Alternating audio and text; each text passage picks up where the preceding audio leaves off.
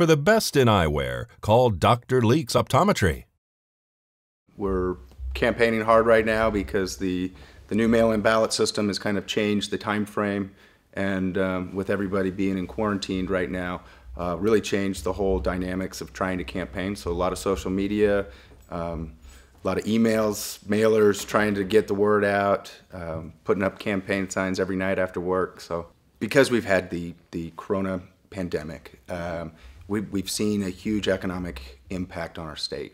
And so the Republicans have been going through our budget for the state and figuring out where we can cut and some areas where we shouldn't be cutting in our budget, because we're going to have some big decisions to make. Now, I will say this last session, we had one of the largest surpluses, and so we funded our rainy day fund, and we have over $400 million set aside just for this right now.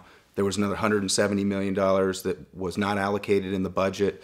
So we have close to $600 million to help get us through this economic hardship, and we've actually started to earmark some programs where we can cut some funding, some new programs that haven't even got up and running yet that were in the budget, and try to make the least amount of impact we can, but do the most good. Here in Nye County, I just mentioned roads is a big issue.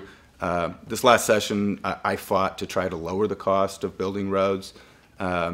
We had a little bit of success in one bill and not success in another, but I do plan on going back to try to help lower the cost of the construction of the roads. I think that that's the first step.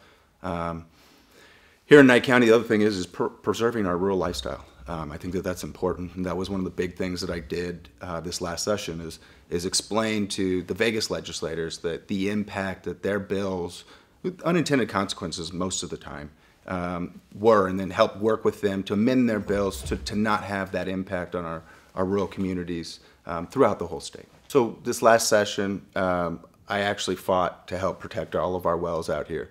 There were some really bad legislative actions that were being pushed, and it was completely partisan.